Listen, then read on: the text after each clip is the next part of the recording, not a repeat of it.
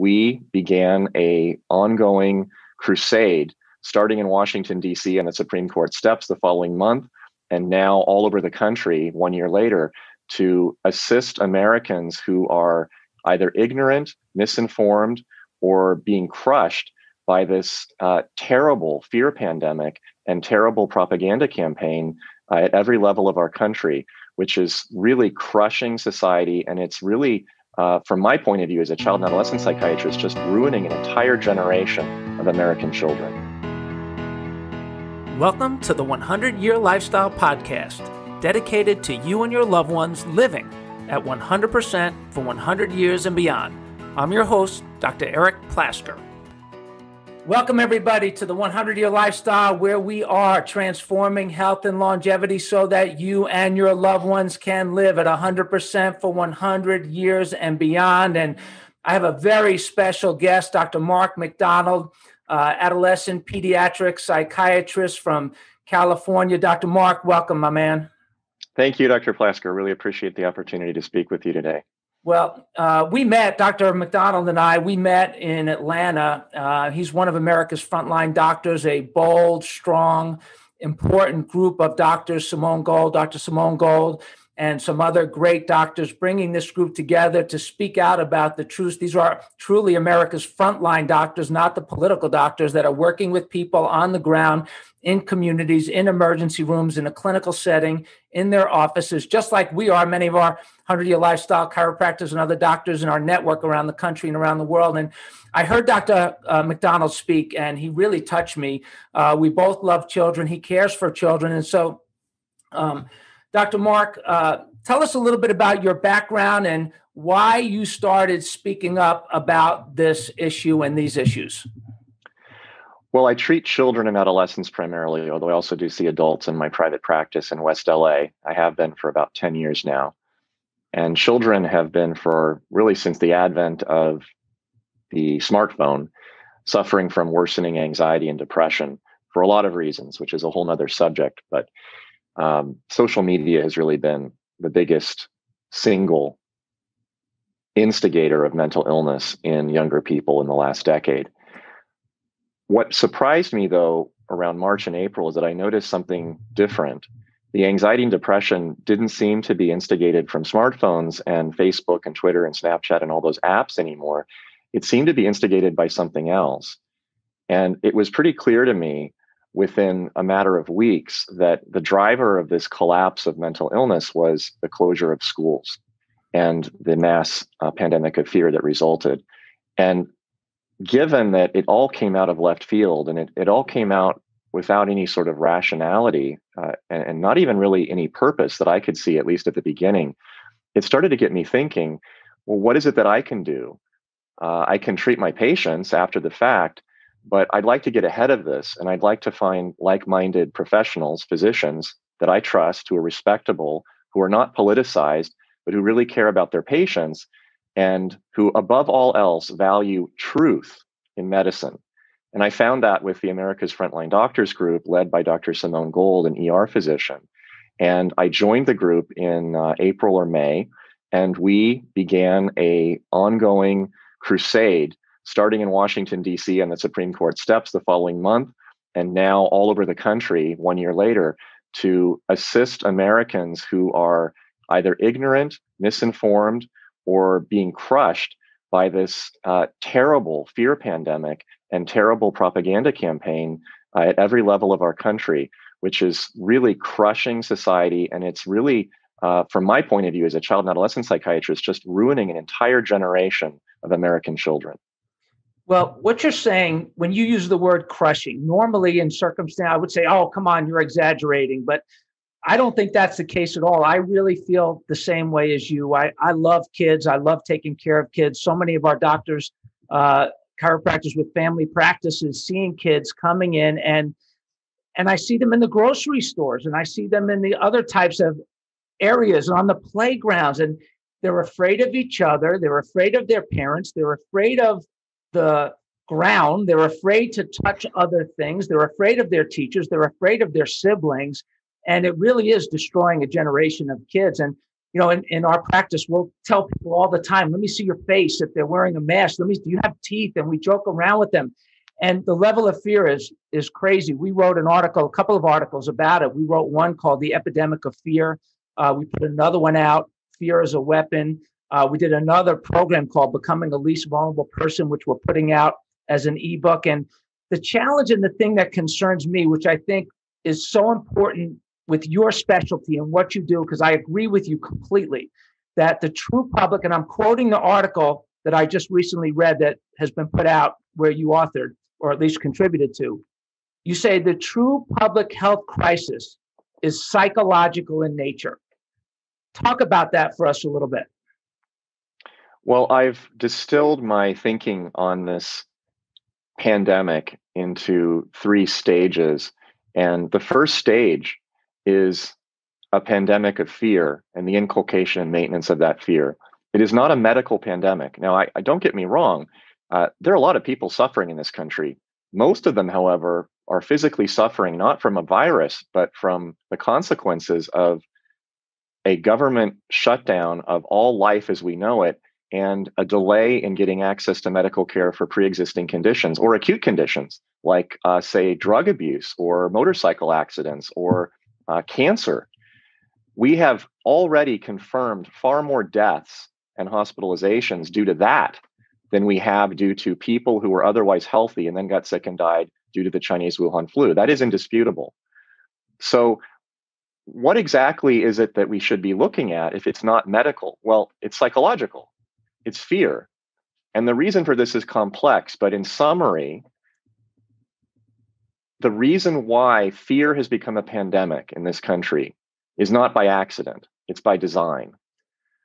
The only way for a statist government to control a population is through fear. And the more afraid people are, the more dependent they will be on government and the less able they will be to think for themselves. And that ultimately is why, in my view, we are in the state that we are in. And again, we are completely aligned with that thought process. And I'll tell you what was interesting. You just mentioned the pre-existing conditions and comorbidities, not getting help for those types of things. I just read a recent article in the London Telegraph. This is an amazing statistic. The World Obesity Federation studied 100 countries and found that 2.2 million of the 2.5 million COVID deaths happened in nations where obesity is a major issue. And we learned in doing our research for this free ebook that we're going to come out with in the next 2 weeks on becoming a least vulnerable person, that the comorbidity factor is vital. People being overweight, people on polypharmacy, and you say that by design, and I agree with you there, but some people say, well, man, you're a conspiracy theorist. Come on, by design?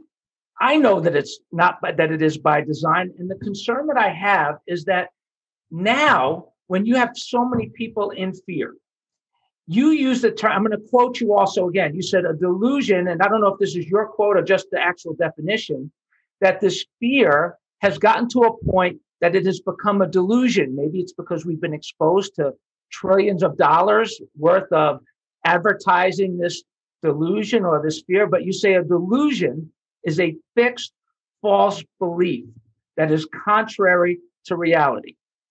When I read that, Dr. Mark, it changed my perception of this, because this is a true psychiatric condition now, not just for adults, but we are training children to think this way. Absolutely right. And you just entered, Dr. Plasker, into the second step of my 3-step summary of what's happened to this country in the last 12 months, which is the development of a mass state of delusional psychosis. It starts with fear. You have to have that in the soil for the delusional psychosis to grow. Otherwise, it desiccates. But what moves beyond fear, what takes it to a higher level, is this inculcation of a fixed belief that is contrary to reality. It's not an opinion. It's not a hysterical state. It's not an exaggeration of emotion. It's actually believing that something exists when it doesn't. That doesn't generally happen on a mass level, at least not to a large degree for a long period of time. It's akin to a cult in a sense. Our whole country has basically joined a cult. I know I've said for a long time now, over a year, that when I started my residency, I was sent into locked psychiatric wards to treat patients who were crazy. And when I walked inside and let the door close behind me, I had to remind myself that every person I saw in that ward that didn't have a badge on was most likely crazy, insane, clinically ill. And that really helped me to think about how I would interact with those people and what types of conversations I would have, and to not react as if it were a social conversation. Well, fast forward 15, 20 years, I'm now leaving my home in Los Angeles every day. And as the door closes behind me, I have to remind myself that any person I see walking around, biking, driving, pushing a baby carriage on the street wearing a mask is likely to be insane, likely to be suffering from delusional psychosis, likely to believe, if challenged, adamantly, firmly, defensively, defend and believe that if I or he fails to keep the mask on and get within 6 feet of one another, that we will murder each other, that we will place ourselves at risk of killing one another and perhaps killing everyone around us, that we are all walking plagues, whatever age, whatever sex, whatever health condition, regardless, we are putting each other at risk of imminent death by not hiding, running in fear, cowering, and wearing masks. That is not a mistake. That is not an error. That is not feeling afraid for a few days. That is insanity. That is clinically insane. And if someone came to my office a year ago and told me what I just said to you, I would say you have an illness, you need medication and therapy. And if it's really bad and you can't function, you might need to be in a residential treatment program. And I would not be out of line. And I don't think any of my colleagues would have criticized me for that.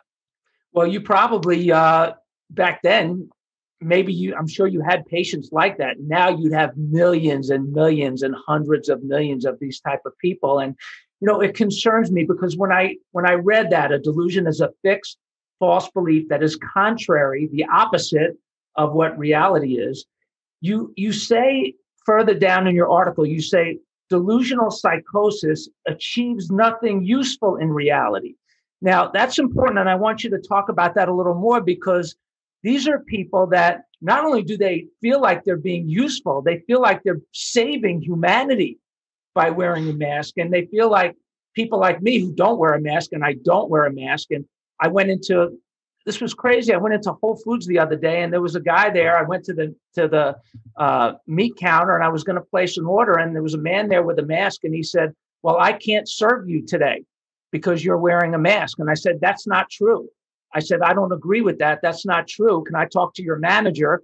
The manager came over, and I got somebody else to serve me. And then he went to the back huffing and puffing as if he couldn't save the world because he couldn't get me to put a mask on. And so what do you say to people when they say, "No, I am being useful. I'm saving the world, and this is not something that I'm making up"? What do you say to those people? Or what do you say to people that are on the fence? Because that's the people that we're really talking to now, the people that are on the fence. Well, it's interesting. You move into stage 3, which might help to clarify or answer your question, which is group control. It's one thing for individuals to be afraid and to think that they're protecting themselves erroneously, it turns out, because before March of 2020, there wasn't a single publication anywhere in the world that found in a recognized scientific journal that wearing a mask over your face could protect you from any respiratory illness. Zero. I challenge anyone to find one. It doesn't exist. So it's just a false belief. It's a lie, and then it becomes a false belief. But when you move beyond just being afraid and wanting to protect yourself, using this talisman for anxiety, which is a face mask, which is really nothing more than a medieval superstition. It really isn't any more advanced than that. And you move into the third stage, which is, as you experienced, telling other people that they cannot interact with you unless they wear a face mask. Now you enter into another level of intrinsic insanity, not just from the outside looking in crazy, but crazy within crazy. Because the obvious observation for any person, a child even, would make this observation. If you believe that this mask is so protective, why on earth does it matter to you if anybody else is wearing one? No one has ever answered that question in any reasonable way in the last year. And I've asked it to a lot of people with masks. They usually fall back on some lame kind of rote memory of hearing something along the lines of, well, it's a gesture of respect, or it's virtuous, or my favorite is, my mask protects you, your mask protects me, almost like a mantra that you'd hear in a cult. Yeah. And I say, how does that make any sense? Are you saying it's a one-way mask? And they don't have any answer to that.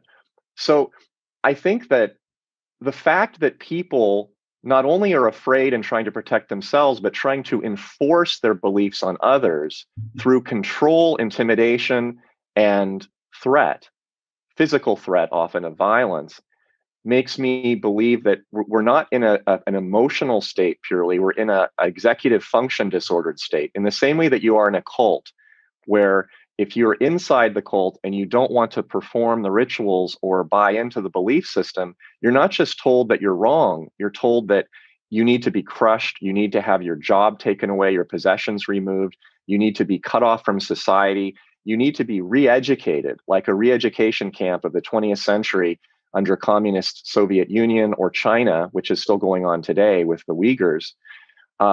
It ultimately grows into a really sick totalitarian state that can only persist with a large degree of mentally ill, compliant, and frightened people.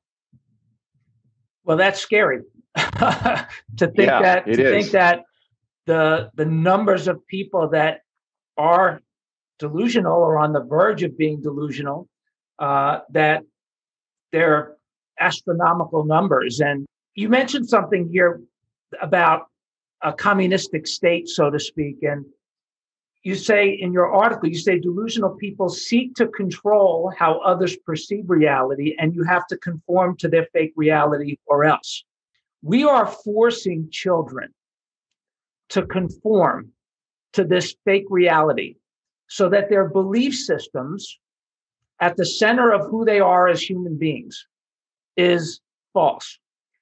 You and I grew up where you eat the germs to kill the germs, you play in the dirt, you have chicken pox parties, you have an immune system, you take care of it, you do the things that you need to do to be healthy.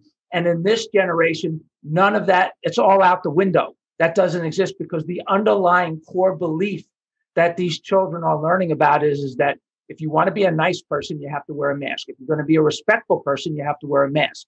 If you're going to be a healthy person, you have to wear a mask. And if your friends don't wear a mask, then you can't have them as a friend. I mean, the way I stop this insanity is I make them smile. I tell everybody to take their mask off, and I don't wear one, and I don't comply. But on such a mass scale, how do we change what's happening here? How do we stop this? How do we get our compass back? Well, we've gone from a culture that idolized courage and fearlessness and individuation and taking care of oneself to a current climate and culture of compliance and dependency. You cannot have a compliant and dependent society, at least initially, without fear. It just isn't possible, because people will not believe what they're being told if it's false and a lie, if they have half a brain and modest amount of education, independent thought. That's been snuffed out now. As you said, we've elevated fear to a virtue, and we've denigrated courage. You see signs all over the freeways and ads in California on the television, and even hear it on the radio: be a hero, stay at home. The idea that you are in charge of your life, of your health, of your own immune system is now not just ignored, it's derided. It's derided as selfish and mean and cruel and heartless and immoral. The idea that one can be a virtuous and healthy citizen by both complying with government demands and being dependent on the state and on big corporations and businesses is an immense reversal or inversion, I guess is the word I'm thinking of what we as Americans have been taught and instructed and educated on for the last 200-300 years.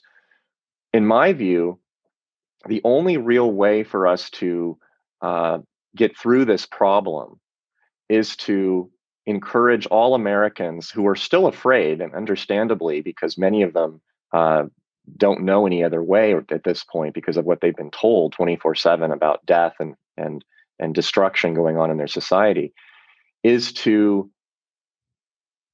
not just encourage, but demand that all people in this country feel the fear, but act in spite of it and act through it. Because the only way to get rid of fear is to act against it. You can't get rid of an emotion by trying to think through it. You can't tell yourself, I'm not going to be afraid, and then feel not afraid. The fear is there already. It's already there. It's not going anywhere, at least not in the short term. But we can act despite how we feel. This is an intrinsic teaching of psychology and psychiatry that is sort of at the foundation of treatment, that your feelings are not what control you. You are in control of your actions, despite how you feel. Now, if you're insane, if you're under delusional psychosis, there's another problem, and you may need medication, you may need a rehab program. But if you're simply afraid, then you need to act in spite of your fear, and you need to act rationally.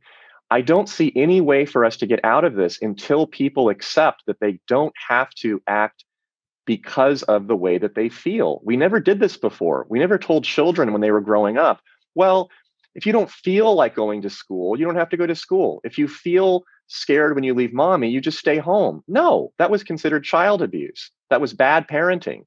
Now we're telling adults, if you feel afraid, if you feel uncomfortable, that's a great word now, uncomfortable going to work, you have the right to stay home and work from home. If you feel uncomfortable going to school, you don't have to go back. If you feel uncomfortable with your kids playing with one another in the park, you don't have to have your child go play in the park. It's all about your comfort. No, it's actually not about your comfort.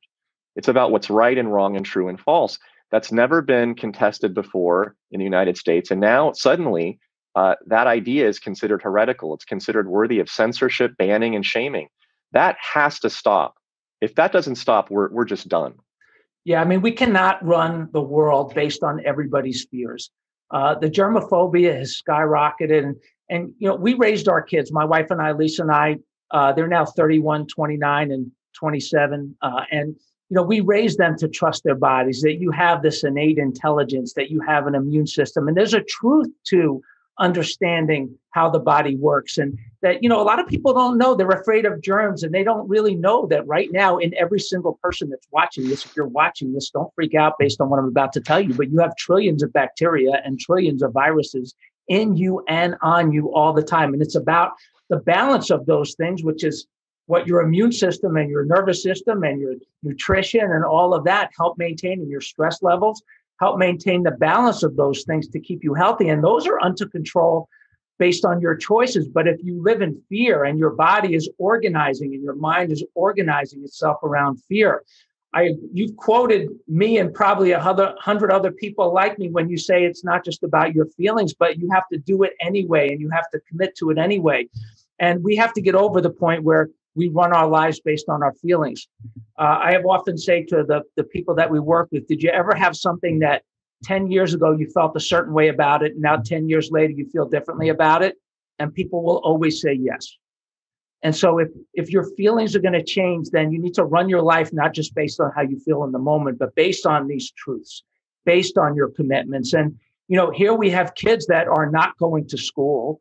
They are in school behind these plastic barriers that are scary, as if the boogers that are out there are not flying over and around and through, and as if they're actually doing something. So what would you, if you were going to run the show, the country, the schools, what would you, based on your medical experience, your understanding of science, what would you tell governments, teachers, administrators to do? Well, I've said from the beginning that the biggest mistake that we've made in this country throughout this pandemic, both the fear pandemic and the viral pandemic, was closing schools. The schools should never have been closed, ever.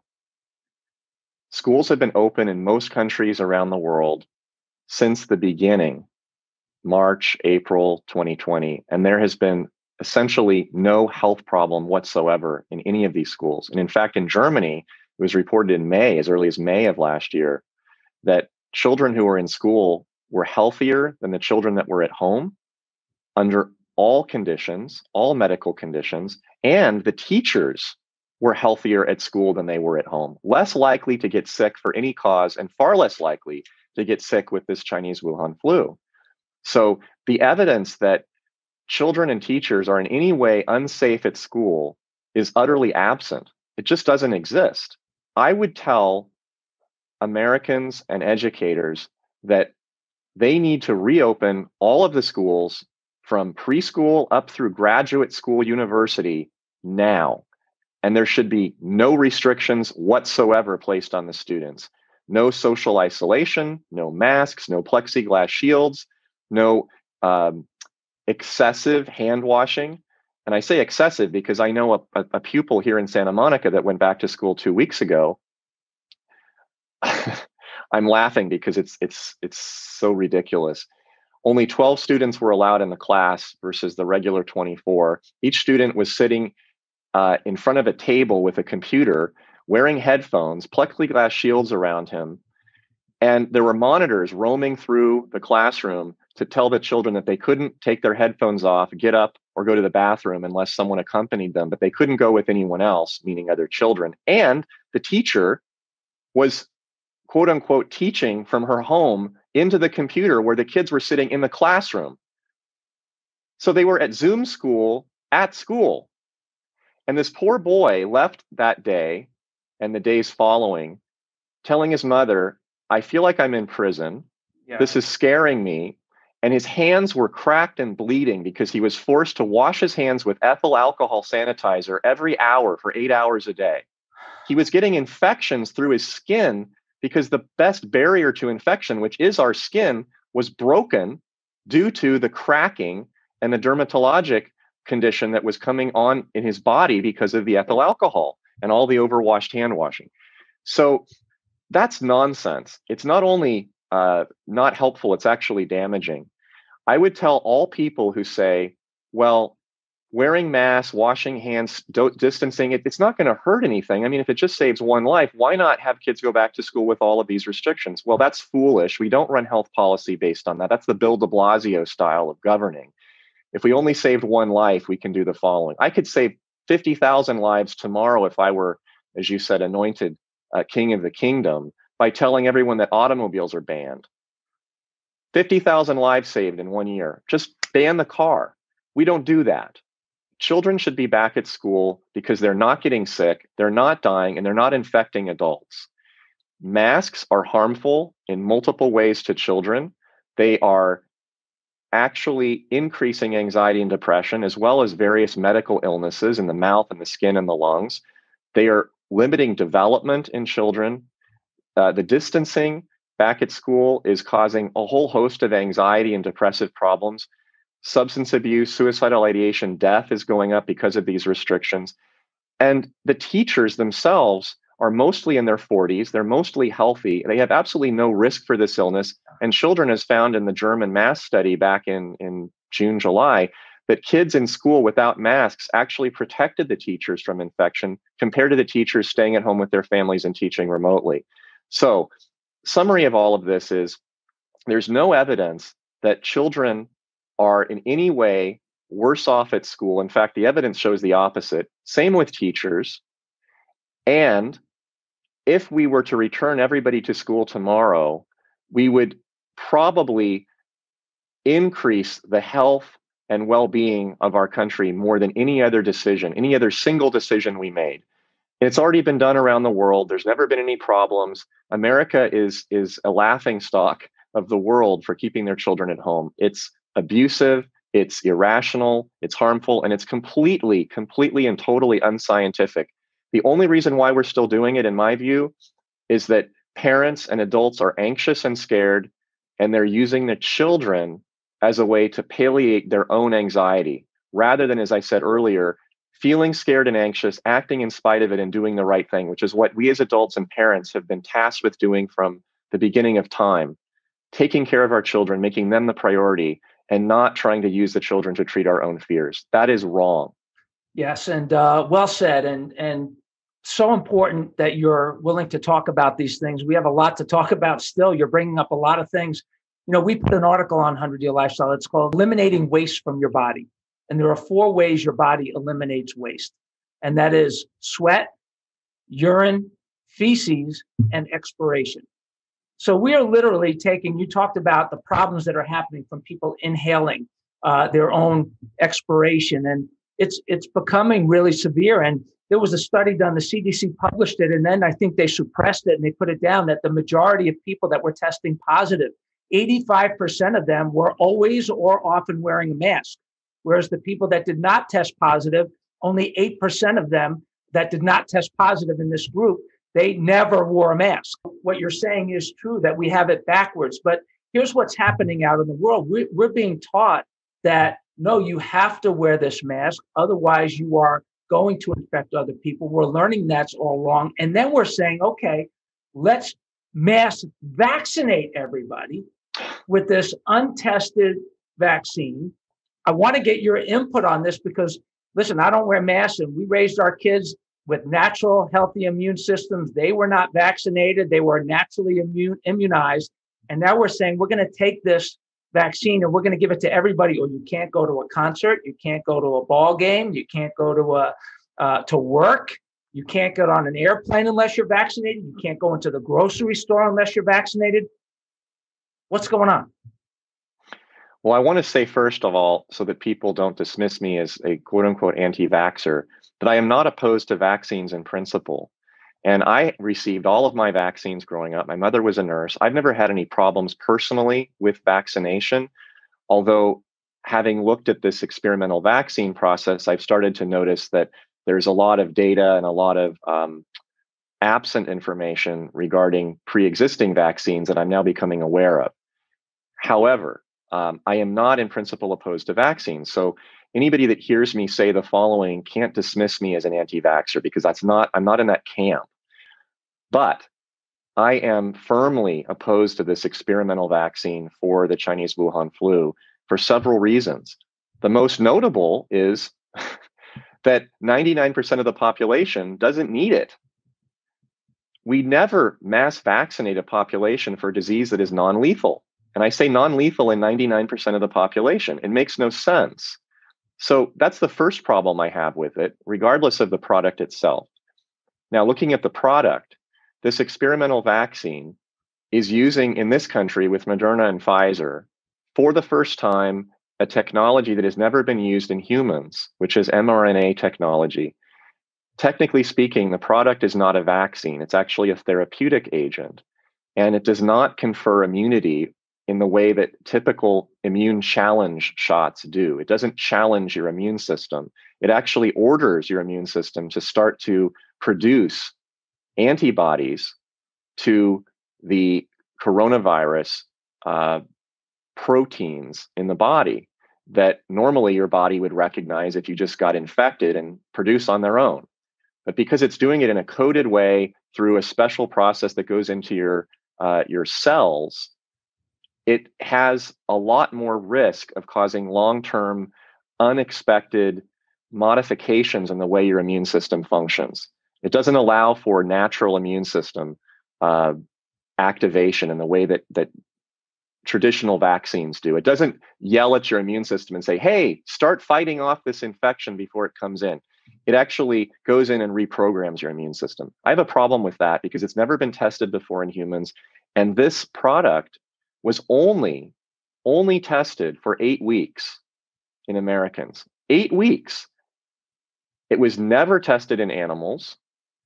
And even the study's authors wrote in their conclusion papers for both the Pfizer and Moderna vaccines that the vaccine increases the risk of loss of pregnancy, which is why pregnant women were excluded from all of the trials. It increases the risk of autoimmune disorders, particularly in women, in later stages, like not in a week or a month, but 5, 10, 15 years later. They have no way of knowing how severe because it's only been tested for 8 weeks. And it runs the risk of people who already have hyperactive immune systems, who have already been exposed to the live virus, to suffer from what's called antibody enhancement syndrome, which means that if you already have antibodies to this Chinese Wuhan flu and you get these shots, your body could go into hyperdrive and overdrive and start to create all kinds of problems for you, like anaphylactic shock, thromboses or blood clots, a heart attack, stroke, respiratory shutdown. This was written in the papers when it was submitted, and the CDC and all of the proponents of this experimental vaccine have poo-pooed this away and said that it's not relevant, to the extent that the CDC switched its guidelines within weeks of these shots becoming available from saying pregnant women should not get it to pregnant women should not only get it, they shouldn't even talk to their doctors about it. And since then, we've had over 18,000 adverse events reported in the Vaccine Adverse Events Reporting System, or VAERS, in the US, and over 1,500 deaths reported following these vaccinations, half of which were removed by the CDC 2 weeks ago after they just arbitrarily decided that, well, those deaths don't count. They don't have anything to do with the shots. They didn't explain why. And generally speaking, only 1% of all of the adverse events and deaths are actually reported in the system. That's based on past history with, say, the flu shot. Even given that, even assuming that it's 100%, and it's certainly not even anywhere close, the current rate of adverse events and deaths for these shots is 8 times greater than that of the previous flu shots that we get every year. 8 times greater. That's per person. I'm not talking about the total. I mean per capita, per shot given. The rate is 8 times higher. That doesn't sound safe to me. And the fact that a lot of the deaths are being ignored, they're being censored, and the CDC has yet to admit that even a single death is attributable to these shots makes me incredibly suspicious that there is a campaign launched against truthful information about safety and efficacy of the injections. And if you can't get good information, if as a consumer, as a patient, you're not told the truth, the actual facts about what the risks are versus what the benefits are, how do you make an informed decision? So people in this country can't make informed decisions. And if you can't make an informed decision, my position is you should stay away from it, at least until we know within 6 months, 9 months, or a year, more real data about who needs it, who doesn't, who benefits, who doesn't benefit, and who actually is at greatest risk of harm. That's my position on these shots. And I'm certainly open to changing it over time. But as of now, no one has given me enough evidence to convince me that the benefits outweigh the risks. And to clarify my position, I mean, listen, there's no liability for anybody like, hey, we're going to mandate this and then we're going to abandon you, and we're going to mandate this, but we're not responsible. We're going to make, so if you die or if somebody gets sick, we're not responsible. And like you say, the data is not in yet. So it's not even a matter of vax or anti-vax. If there is a risk, there should be a choice. And I think that's where healthcare freedom really is all about. And when you see these mandates coming through, if they said to you, if you're going to have to, for you to go to work, Dr. McDonald, you're going to have this vaccine, or we're going to take your job away from you, or we're going to take your work away from you, or we're going to fire you. I know you have a clinic that you have at your own clinic, and you can make the rules in your clinic at least. What do you say about that? Well, you've brought up a very important additional point. Many Americans may not be aware of the fact that this experimental vaccine is experimental. I'm not just using that as an opinion, it's a fact. It's legally, factually true that this is an experimental vaccine authorized under what's called the Emergency Use Authorization, EUA, in the federal government. Only products that are being used to treat a medical condition for which there is no accepted or established alternative treatment are granted an EUA, which allows you to jump the queue and skip all of the safety and efficacy testing as well as animal testing. It's considered an emergency, meaning if we don't get this out, millions of people will die. So it's worth trying, because even if we have a certain loss ratio of a few thousand or 100,000 people, in the net, we're saving a lot of lives. You know, let's say Ebola broke out in the US and we were losing 1 million people a day. And we found that there was a shot that would save 95% of the people, and maybe it would kill 5% just from the shot. We'd still do it, and I would support it. I wouldn't make it mandatory, but I'd say, look, you've got a 5% risk of dying from this shot, but you've got about an 80% risk of getting infected with Ebola. And if you do, you have a 95% chance of dying from that. Make up your mind. Well, you know what? I would take it. I'm a rational person. Your immune system can't fight Ebola, at least not yet. Most people. But that's not what we have here. We have a disease that has a 99.98% survival rate. And if you're under 70, it's over 99.99%. And if you're healthy, it's 99.997%. It's basically like a flu for most people. And yet we're given an emergency drug that does not have FDA approval for use outside of an experimental setting. In other words, we are all consenting, and you have to consent to this. You cannot be forced to get this shot under EAU rather. You have to consent to being a subject in a massive national experiment for which the FDA has not granted approval of a product. And for that reason, currently it is illegal under federal law to mandate an experimental medical device or medical product. It is illegal. So if there were any employers or government agencies, or private or public, who told an employee, you cannot work without this shot, you would be in your right to file a lawsuit and win. And it's already been filed in New York. A waitress was fired there a few weeks ago for refusing to take this shot, even though she agreed to wear gloves, face mask, distancing, all that other nonsense. But the employer fired her because she wouldn't get the shot. And she had just got married. She was in her late 20s and she wanted to get pregnant. And she said very calmly and rationally, I'm not an anti-vaxxer, but I want to get pregnant. Pregnant women were not studied in this trial. I know that increased loss of miscarriage of child is a factor in taking this shot. And so far, 25 women in the US have lost their babies in the second trimester after getting this injection, which is very rare. Most pregnancies are lost in the first trimester due to mutations. It's called natural abortion. It's the body's way of expelling a fetus that is not viable. But in second trimester, that's not what happens. Babies don't get lost in the second trimester unless the mother is ill for some reason. So 25 babies lost in a few weeks just from these people that got shots is kind of concerning. And she said, no, I'm not getting it. She was fired. She's filed a lawsuit. Anyone else has that right as well. Because as of now, unless the federal government changes the law, and I don't know how they could without getting an enormous backlash, you cannot legally be mandated to take this experimental vaccine as a condition of employment, period. Well, what's interesting is that you talked about that it's illegal to mandate it corporately, where you say, no, you have to, but they're making people feel like they're immoral if they don't. So, right.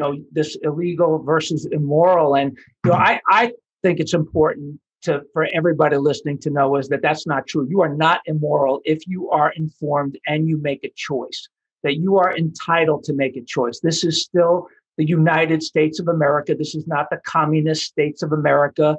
This is not the socialist states of America. This is still the United States of America. And healthcare freedom has always been something that is a part of our DNA in this country. And, it's interesting. I studied the history of informed consent going back to World War II and the experimental shots that were given to the Jews and to the other people that lined up in these camps. And, it's really scary. And the laws and the principle of informed consent was born out of the Holocaust. And what I find really interesting when you look at it, the doctors they said an order is an order. I was just following orders. I did what I was told to do.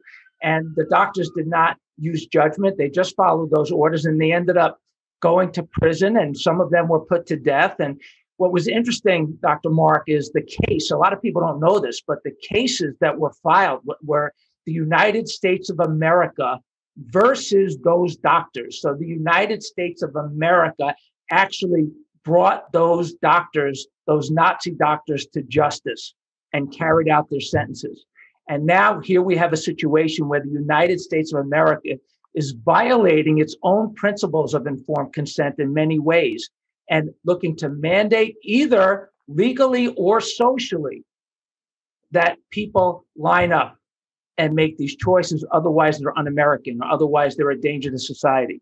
So with that, as we start to wind down, and I must say, I so appreciate your candor. You are a strong voice. You are an example of courage, my friend, because I know that there's a lot on the line that people like you, people like me, and everybody watching and that's going to share this, please share this with everybody. This is a valuable, valuable interview here that Dr. McDonald has generously given us his time for. So with those principles of informed consent, and choice that you and I talked about. How would you bring this together, wind this down, wrap it up as we move forward and hopefully make a massive impact with this conversation? Well, I think that every person, every individual has to ultimately make his or her choice, as I did back in April. You cannot live safely and live fully at the same time.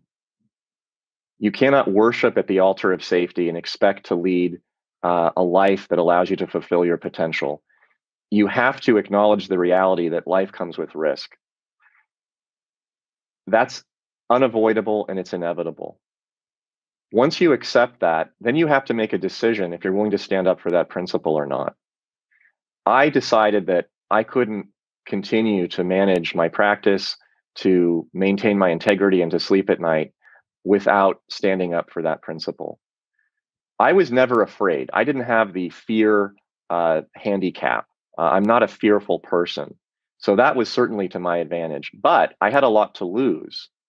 And I decided, in spite of that, that if I were to stay silent, to not speak up, to not act in accordance with my values and beliefs, in order to protect my material possessions, my practice, my local reputation as a physician, that it wouldn't matter in the end because all that would be gone anyway.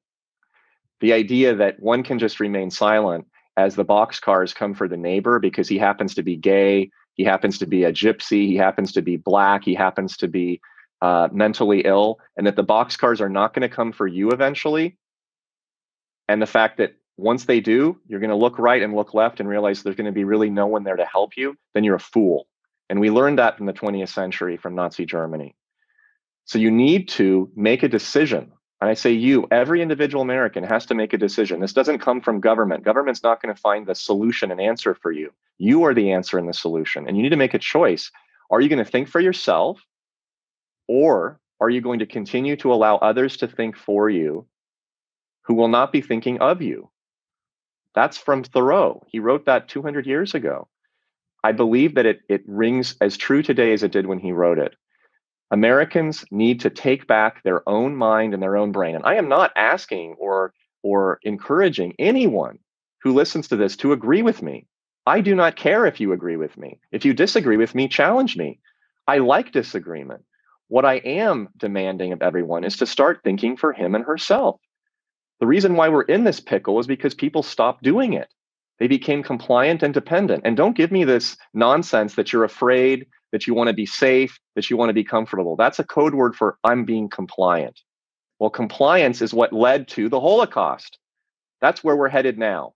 Make no mincing of words about it. This is where we are heading. We have to reject this foolish, self-sacrificial, suicidal bent towards compliance and acceptance that other people know better than we do. That's the first step. That's what everyone has to do. And if you don't do it, I really honestly have no sympathy for you. I'm running out of sympathy for people who will not take that responsibility. That is your responsibility to yourself and to your country. It's a civic responsibility. And shame on you if you don't want to accept it. You don't deserve to be here. Yeah, and stand up to the people that want to shame you. I mean, listen, the reality of it is I was in a grocery store. It was right around the corner, and I was buying some vegetables, and there was a woman standing in front of me. She was about probably 80 pounds overweight. I'm not judging anybody. I have no judgment. I am a live and let live. You make your choices. I'm going to make mine. You don't mandate your choices on me and my family, and I won't mandate my choices on you or your family. Just don't do anything to, hurt me, specifically. And, anyway, this woman, she had 12 bottles of Coca-Cola, all different sizes. She had cookies. She had all kinds of desserts. It was filled with sugar and everything bad for you and processed foods, 80 pounds overweight. And she was wearing a mask. And she looked at me not wearing a mask, and she tried to shame me because I was being unsafe and unhealthy and disrespectful. And I kindly said to her, I said, let me see your smile. And I don't accept your shaming. I reject your shaming. And I care about you. I love you, but I reject your shame. I will not allow you to shame me. That is unacceptable.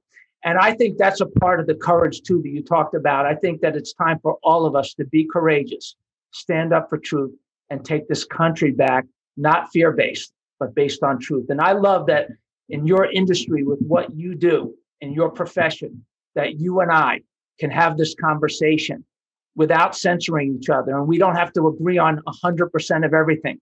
But man, we are on the same page about 95 to 98% of everything. And I got to tell you, I'm honored that you would spend this time with me. I'm proud of the work that you're doing. You're a courageous man. And I hope that this conversation just imparts courage, this type of courage, even if it's just a smidgen of courage, but like the Wizard of Oz, courage, that everybody leaves this conversation with tremendous courage. Dr. Mark, how can people reach you?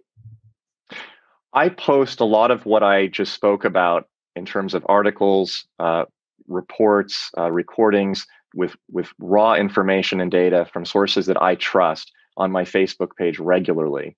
I just posted another couple in the last 24 hours, including the rise of we're going to let go of all of the restrictions, but you still have to wear a mask nonsense, which is happening in even great states like Texas and Florida. Absolutely it's nuts. Daniel Horowitz published an amazing, very well-written piece yesterday, which I reposted on my Facebook page. I think it's from the Daily Beast.